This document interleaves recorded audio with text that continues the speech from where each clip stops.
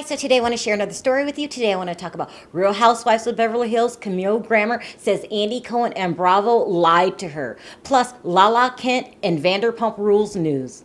Okay guys, it's that time again. Time to talk about the Real Housewives of Beverly Hills. I am absolutely in love, people, in love with Camille Grammer, okay? I love her. I love her because she is totally addicted, okay? Like she needs some kind of rehab program. She's totally addicted to Twitter, okay? If she stubbed her toe, she would go to Twitter and let us know. I love people like that because as a blogger, you know, I don't have to do a lot of research. I just read what she says on Twitter. And she's talking again today, people. She's talking again today. Okay, what is she talking about? So we all know yesterday they dropped the trailer for the upcoming season of Real Housewives of Beverly Hills. And there was a lot going on in that trailer, people. A lot of beating up of Denise Richards, okay? I mean, I can't wait. I want to see how this goes. You know what we didn't see in the trailer? A lot of Camille Grammer, okay? And she's talking about it. She's not happy about it, okay? So she's on Twitter and a fan says, "How much are you going to be on season 10 of The Real Housewives of Beverly Hills? I'm very sad you're not a full-time housewife this season." Come on, Andy. Now, this fan has a point here. Why isn't Camille Grammer a full-time housewife yet, okay? I mean, they keep bringing her back, stringing her along, and after her performance on the reunion of last season, I feel like that whole cast attacked her, people. They attacked her, beat her up like she was no good. They should have brought her back as a full-time housewife, but they did it. And this is how she responded to this fan. She says, "Being that I showed up for the reunion and brought the drama, I was disappointed that I wasn't asked back into a couple months into filming." She's right about that. Remember, the rumor was that Kyle Richards got her fired, and then all of a sudden they brought her back. Okay, she said, "I was supposed to do confessional interviews, but that is not what happened, so I don't believe you will see much of me this season." She goes on to say that Bravo made her a promise that they didn't produce. Okay, and you know what I'm going to interpret that to mean? They probably was filming the Mean Girls, and they were all boring because, you know, they all had to be polite to each other now that they got rid of Lisa Vanderpump. So they had to spice up the storylines. They brought Camille back to beef things up, made her this promise, "Oh, we'll make you a full-time, you know, housewife, or we'll give you a major part-time role." But when they found out that Brandy and Denise was hooking up, they just threw their promise out the window. Now, don't forget, guys, that Bravo will chew you up and spit you out. If they don't need you, you know, bye, adios, sayonara. That's probably what happened, people. But, you know, I don't feel sorry for Camille, even though I like you and everything. I'm really thinking that when they did you so bad last season by having you be the entire reunion, okay, everybody in that reunion beat her up bad.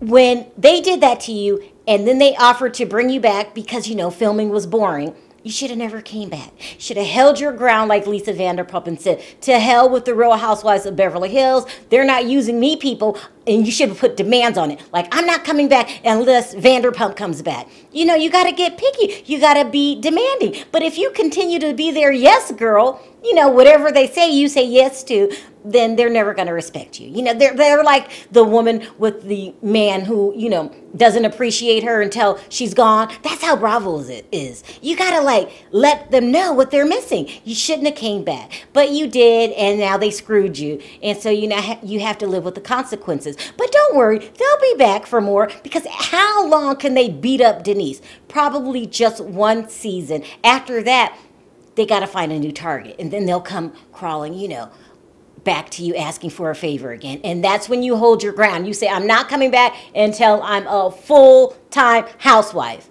or until Lisa Vanderpump's with me." You know, that's your only ally. That's what I would do, you know. But, you know, I kind of don't feel, you know, bad for you. Is that bad? I'm sorry. You had your shot. You could have pulled, you know, your seniority card by saying, "I don't come back unless I get these things to happen," and make sure that they happen. I'm sure you said, "I'm not coming back unless," you know, I'm thinking it went this way. "If you come back, we'll give you a full-time spot, or, you know, a major part-time spot, but you didn't hold them to it. You didn't get it in writing.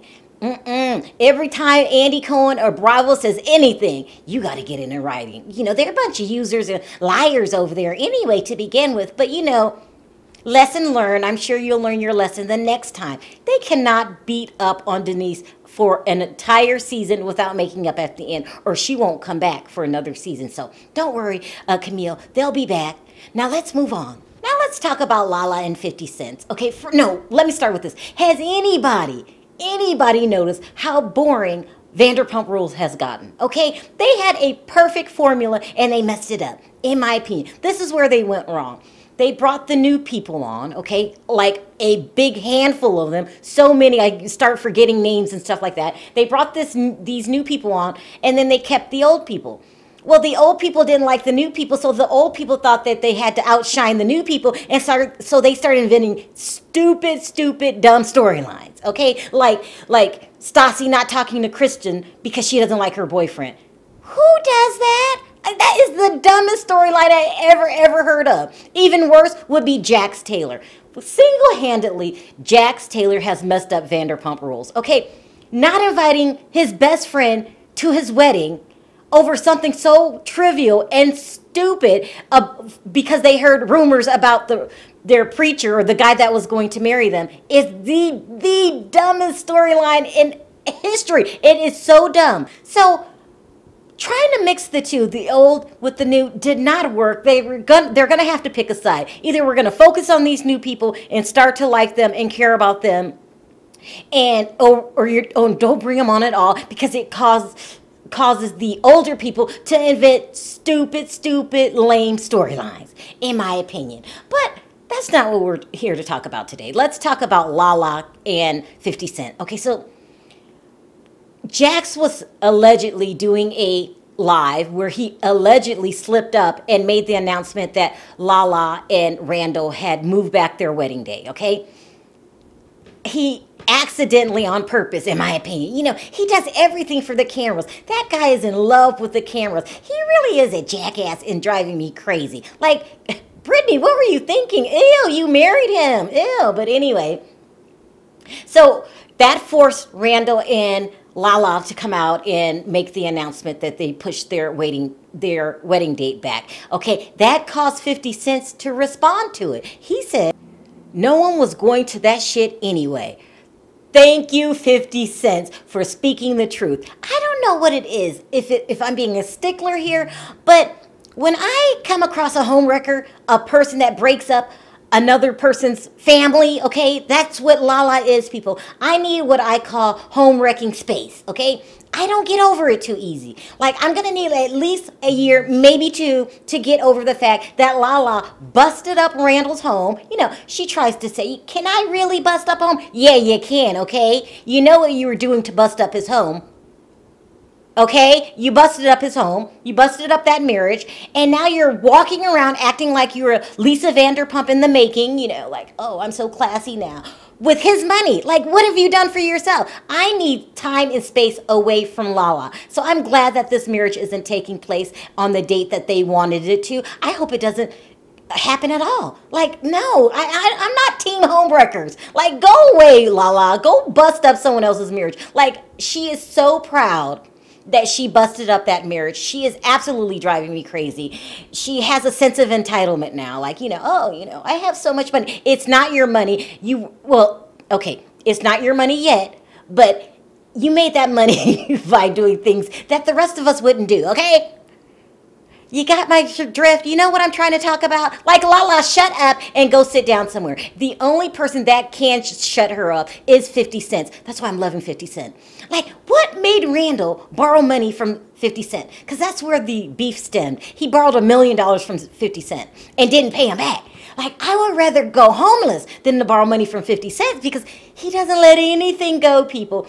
If you apologize to him, he won't let it go. Like, you mess up with him once, he goes by the one and done rule. One time, and then he wants nothing else to do with you. So thank you, 50 Cent. You're the only person that can shut this woman up. And like I said, there hasn't been a peep, nothing out of Lala or Randall. I mean, the last time that she tried to say something to 50 Cent, I mean, he just dragged her so bad. I'm sure Randall had to sit her down and say, listen, shut up. Don't mess this relationship up for me. So, 50 Cent never is going to let up on her. Thank goodness. And I'm glad that she's not saying not one peep. Okay, not even, nothing. I love it. I love it. I love it. Okay, you guys. So that's my Real Housewives of Beverly Hills news that I have for you today. So what I want to know in my comments section is, what do you guys think about Camille not being on this upcoming season? And number two, does anyone out there feel about Lala the way that I do? Like, does anybody else can't stand her? Let me know in the comment section. Also, if you like this video, don't forget to click that like button. If you haven't already subscribed, go ahead and do that. And I'll see you guys on the next video. Bye.